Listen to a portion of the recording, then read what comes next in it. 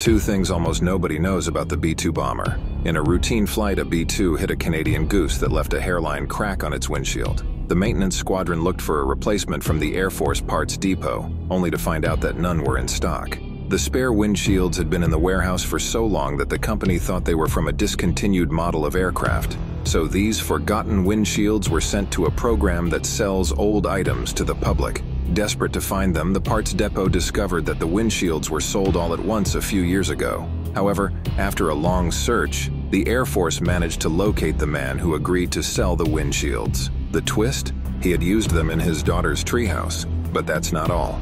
The B-2 set the record for the longest air combat mission in history in 2001. The Spirit, along with 5 other B-2s, went on a 44-hour mission into Afghan airspace, made a quick stop with engines still running, then flew back to Missouri, making it 70 hours in the air.